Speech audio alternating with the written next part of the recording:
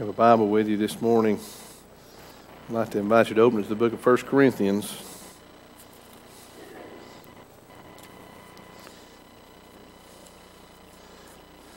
And the song said we feel refreshed. How many of you say that this morning? You feel refreshed with God? One of you? I'll be the first one to tell you that the more I think about church and the more I think about what we do for God and the places we go, and I see a lot of people. And as a pastor, I still work a full-time job, so I get to see people there. I have a family, so I have my family to take care of, and then at church. And those are the three basic things that I do. I don't think I do anything much past that too much. But life is good, don't get me wrong. I'm blessed.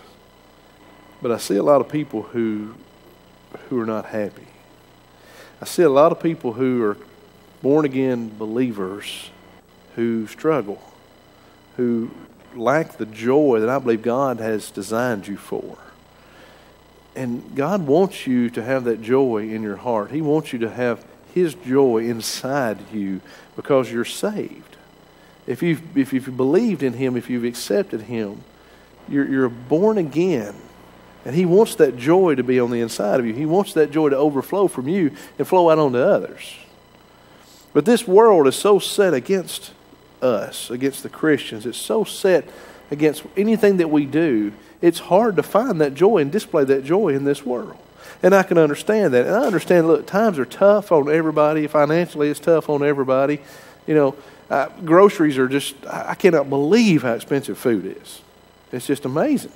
And that makes a damper on you, if you will.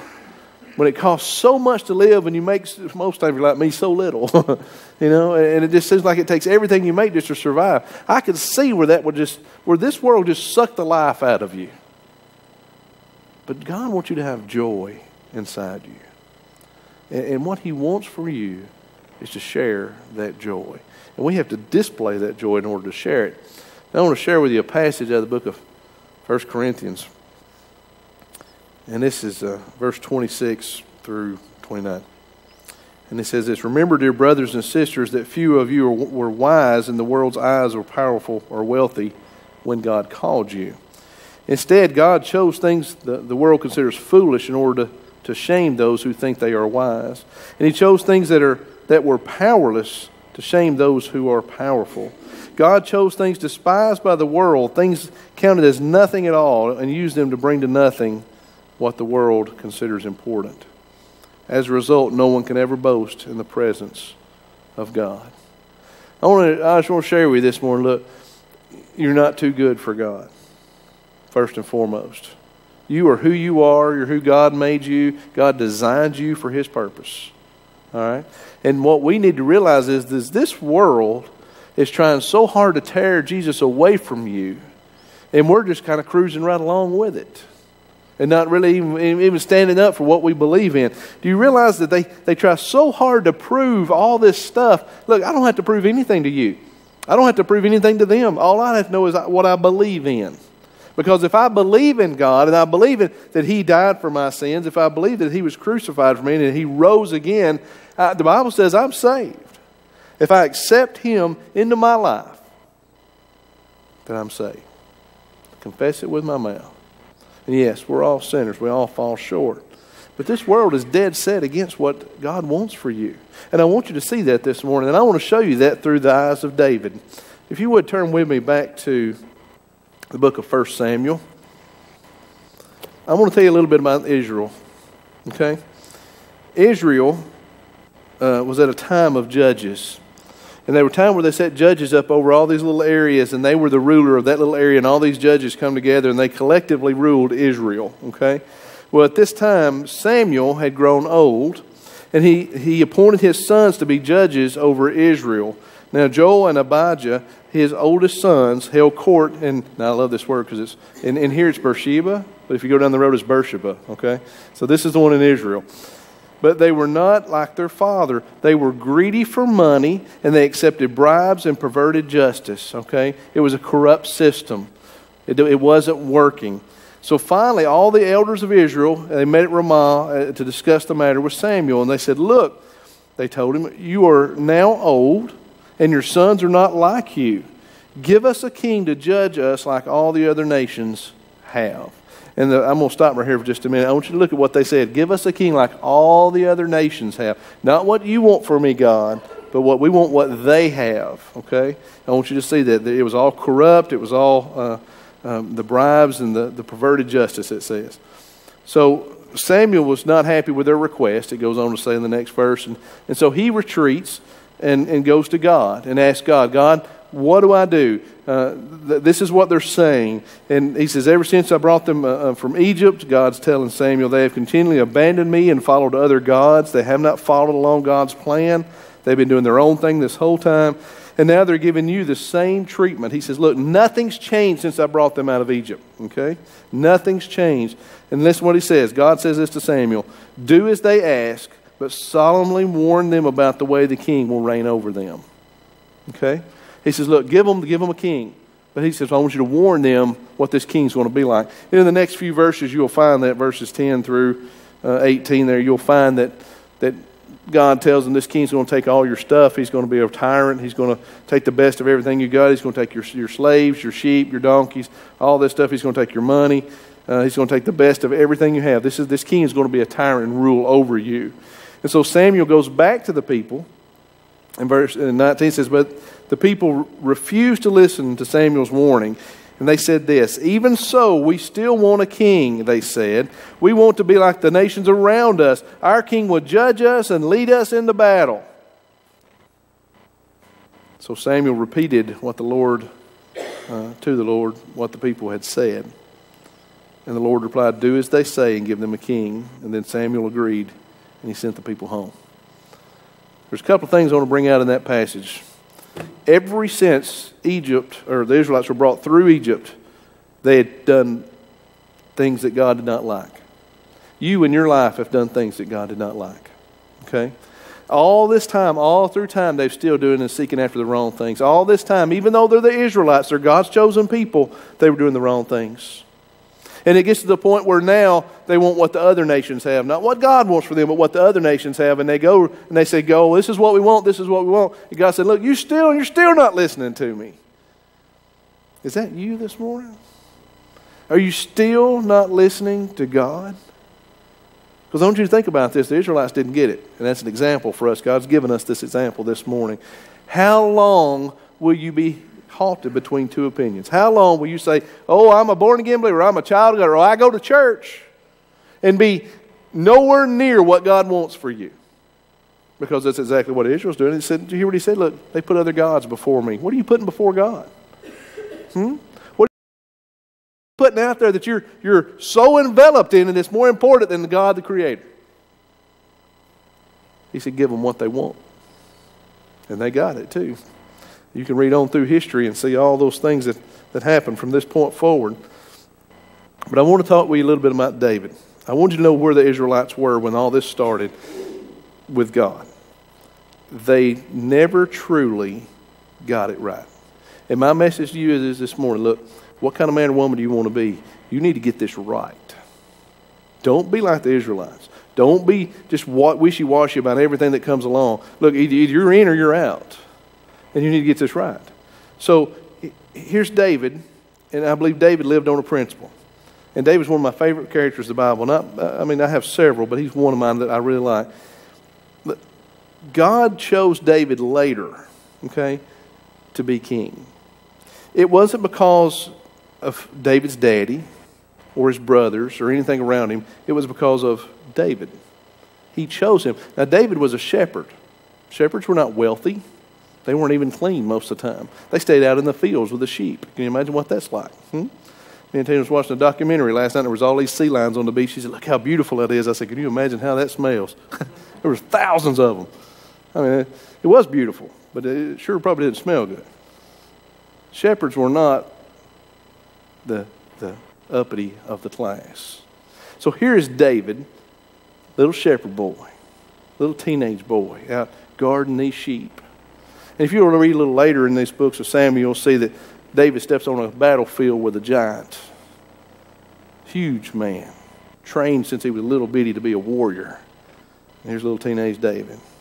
But before he steps out there, he's talking to the king, and the king puts his armor on him. He said, I can't wear this. It doesn't fit. It's not proven. I haven't used it. David said, look, I fought a bear. How many of y'all fought a bear in your lifetime? I don't want to fight a bear. I'll be the first one to tell you. I don't want to get nowhere near a bear. When I go to Gatlinburg, I'm always looking over my shoulder, you know. That's that fear of being eaten alive thing that I have. I don't want to fight a bear. But he fought a bear. You know, whether they done it with his sling or his fist, I don't care. He fought a bear that come to eat one of his sheep. Hey, that's pretty brave, isn't it? What about the lion? Now, if I don't want to fight a bear, I'm sure I don't even like cats that much. Sorry, Tim. You know, lion's a lot bigger than a kitty cat, and I sure don't want to fight no lion. And this little teenage boy stepped out on a field full of sheep and run off a lion. That's pretty brave, isn't it? I think a lot of David. I think that, you know, he done some things that he protected those sheep. He did his job. David wasn't perfect, and neither are none of us. But what I want you to see is, look, David was chosen because of his relationship with God. And David had been prepared through life events to be who God wanted him to be. And even though he had to fight those things on the battlefield, you have lions and bears that you have to fight every single day. There's been things happen in your life that you might not have done too well at. You might not have won that battle. You might have hit. What if David had saw that lion? He said, well, I'm going to hide. That thing's huge. He got behind a rock and he let him take a sheep and run off. He very easily could have did that, but he didn't. He stood his ground and he walked out on that field. That's why when he faced Goliath, he wasn't afraid. He knew God was going to take care of him. He knew God and God knew him. He even told the giant, today is your day to die. My Lord is going to take you for blaspheming him. He's going to take you for persecuting him. He's going to take your head. The birds of the air will eat you. He told this giant, this little boy told this giant that.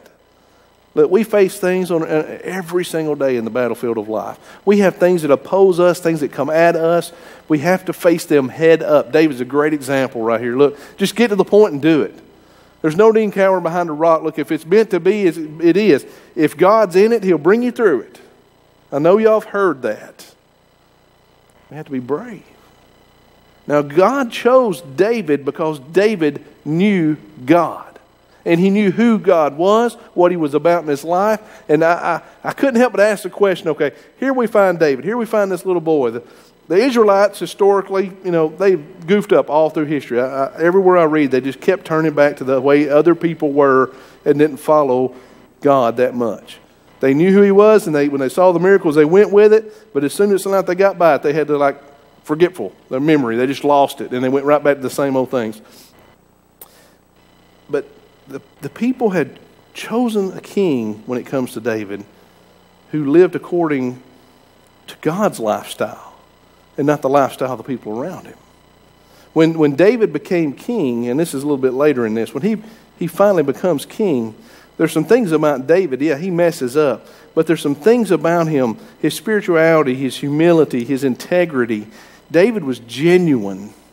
He was a man after God's own heart. And boy, if that's not an example for us today, should we not be seeking after God with all that we are? Should we not be trying to be as close to God as we can be? He was real. He was humble. And he knew God. These three things, I think, tell us today how we're supposed to be, how we're supposed to live. God trains us. David shows us all the things that he did. I think of David out in that field and all those sheep and the time he had alone with God. When's the last time you just really got alone with God? Just turned the phone, the TV, everything else off, just got out of the door and just got alone with God. David had hours of this. Can you imagine the conversations that God had with David? Can you imagine what that was like? That's why David knew God so well, is because he had spent time with him. You want to know somebody? Spend some time with them. The truth comes out. You want to know what somebody's like? Invest in them. David invested in God, and in return, God invested in David. I can't help but think of David when he was watching those sheep, and You know, he fought the bear and he fought the lion. He learned to take care of the sheep and he learned to do what he had to do in that time he had with God. But there's some things in that being a shepherd I think we really need to look at this morning. I think one of those is the obscurity of being a shepherd. I assure you, I get bored easy. Is anybody else that way? If I sit for a long time, I get bored. I got to look for something to do. We go to the beach. Tina loves the beach. I'm over there building sand castles. I'm not talking about little castles. I'm talking about ones I can sit in. All right. When we go to the beach, I take a shovel and a bucket, a 5-gallon bucket. All right.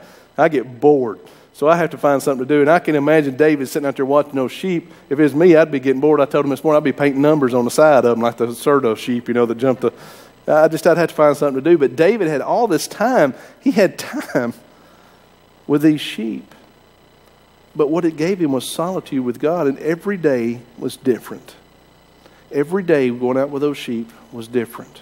Every view he saw was different. Sometimes we look at things through our eyes and we see the same thing over and over and over. How many of you get up and go to work, get off, go home? Get up, go to work, get off, go home. Get up, go to work, go home. It's monotony. It's the same things over and over and over and over. And we get so used to it, it just becomes a little sidewalk that we travel back and forth, and that's all it is. We miss the beauty in those things because we're not looking at things the way God wants us to. There's the joy. When you have the joy of God inside your heart, you see things that God sees and not just what you see. I guarantee you we miss blessings every single day because we don't stop and take the time to see them.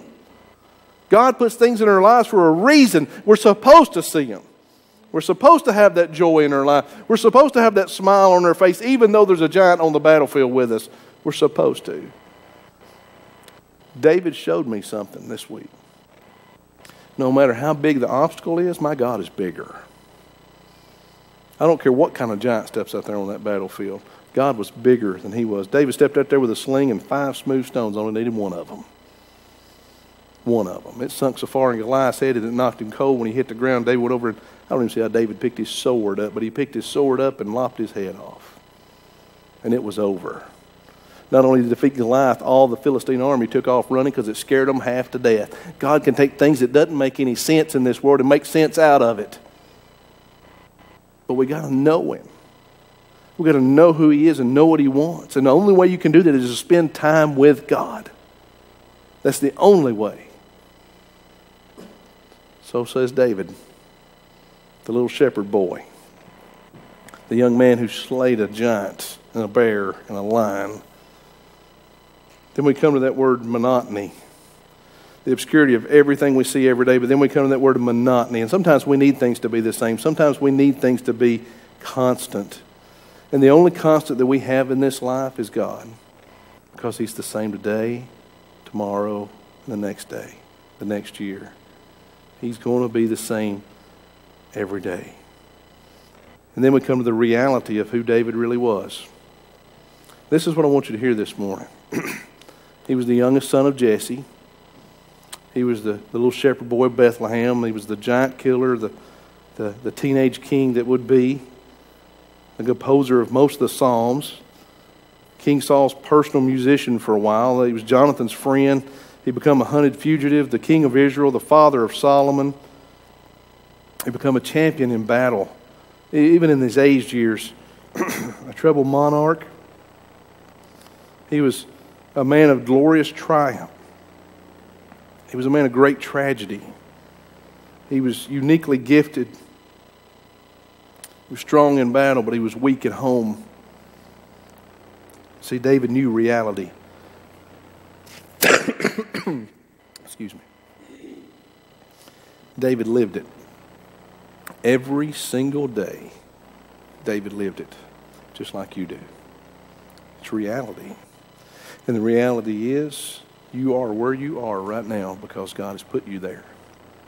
And the reality of that is that you may have things in your life that don't need to be there that you have put there. And maybe you just haven't slowed down enough to give God time in your life. Maybe you haven't got alone with God and learned who he is and spent time with him. You see what I'm saying this morning?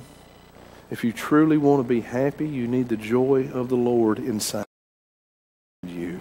The only way to get that joy is to spend time with God. And to be able to do that, you have to choose to do that.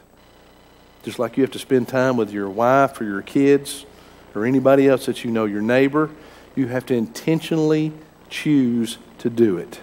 And until you do, you may just run in the same rut up and down that little sidewalk I talked about all the time until you finally say, enough is enough.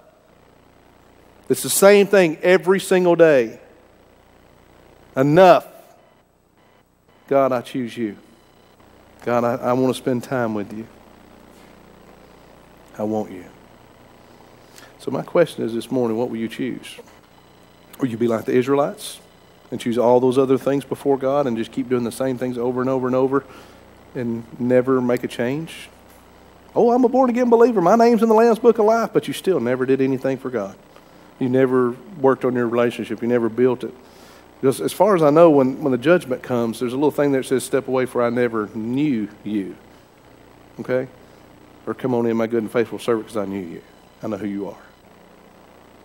There's more to it than just going through the motions.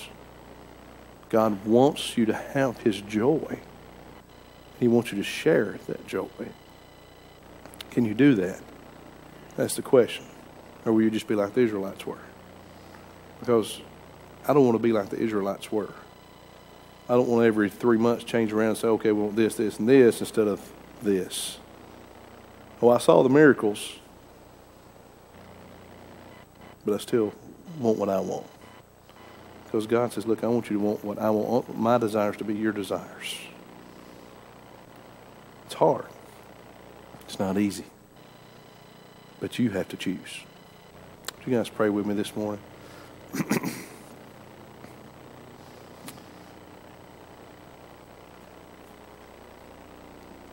Father, we just want to pause everything right now, just to stop everything that's around us, all the wheels that are turning, the gears and of life, everything that's just hindering us. And Father, let us open our hearts right now to you. Father, forgive us of where we are. Forgive us of the things we've messed up. Forgive us of where we've sinned. And I know that Jesus died on that cross, the one-time sacrifice to pay for that. Father, I know we're not perfect. But I know we don't have to be with you. The perfection is in Christ. Father, right here, right now, let us turn to you. Let us be absolute. Let us make the choice and choose you. You are the single most important thing in this world. And we don't have to have proof. Just let us understand and believe. And Father, there may be one in here this morning that has no clue what you can do. Let them see you. There may be some in here that's just living in the rut. Constant monotony. The same things over and over and over. And we think we're climbing out and we just fall back in. Let that change this morning. Father, let them feel your hand upon them, your presence. Father, for those that are just struggling on where to be or what to do, Father, give them a place. Father, give them something that will secure them in what they need to do for you. Father, bury your joy deep down in them. Let it overflow. As we walk out on the battlefields, let us smile. Because these giants that are before us seem so huge. People say it can't be done, but God, I know with you nothing is impossible. Your word says it. Shake this room for you. Shape us, mold us, even if it hurts.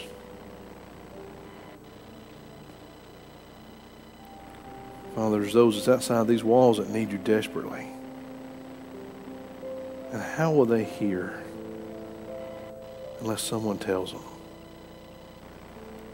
Maybe they just need to see it in us. With us just being not selfish.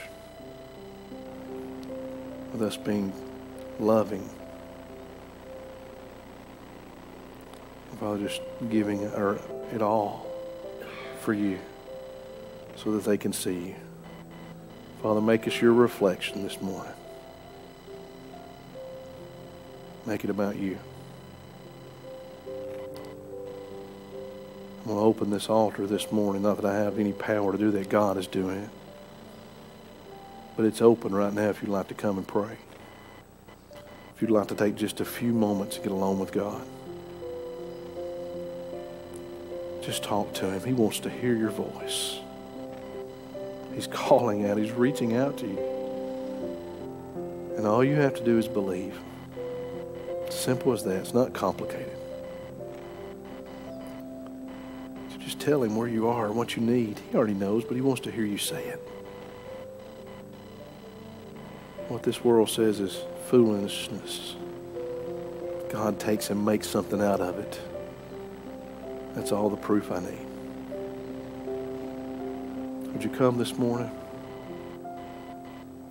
Would you get on your knees before Almighty God and just talk and listen? Would you come now?